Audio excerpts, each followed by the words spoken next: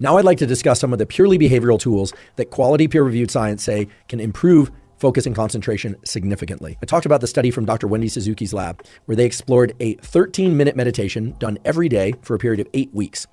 That meditation led to significant improvements in focus and concentration ability, as well as other aspects of cognitive performance. It also improved mood and reduced stress.